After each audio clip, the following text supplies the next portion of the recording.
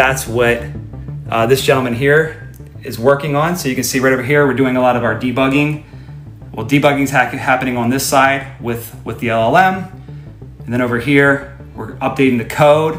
And then from there, we're producing and we're checking out what happens with this particular UI that we're building. So with that being said, let me just like set this down like right here for a second. And let me go ahead and just do what I was just talking about with you guys. So if I'm gonna go into ChatGPT and let's just say, I'm gonna use my website in your hand media. All right, so I'm gonna grab my website, go back to ChatGPT, all right, and in that, I'm gonna say, based off of these fields. So I'll just do like a screenshot real quick of this, right? So these are the fields I need to fill out. Take that over into ChatGPT, paste it in. All right, and then I'm gonna say, based on these fields,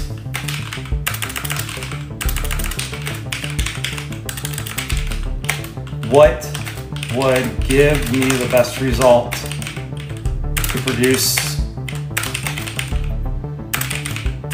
valuable blogs, or whatever way you want to do it, right? So I'm just going to do a simple text prompt. Once again, I just did a screenshot of the actual UI over here, just to give you, so that you can see that a little bit easier. Did the UI right there, going into ChatGPT, I pasted that actual image in there, and from there, I'm going to go like this. I'm going to hit enter, and then in that, it's now going to give me some great understandings of what I can actually put into those fields. Welcome to the live, you're just joining, we appreciate it.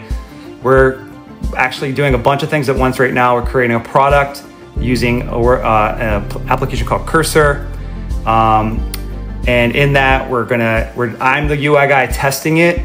I have someone here on a Zoom that is basically cleaning up the code using Claude Sonnet as well as ChatGPT.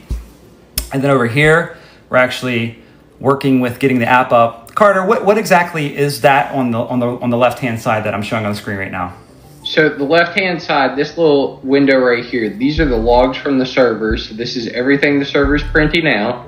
These are the 2 machines hosting our website down here. Okay. And this is just fly.io. This is a service that, it's a virtual machine. It lets us host everything we need to, and then we can point it to whatever domain it needs to be. So people type in a website, it can point straight to this server, and we can put whatever we need on here, which now will be BlogMe, but anything you want will run on fly.io.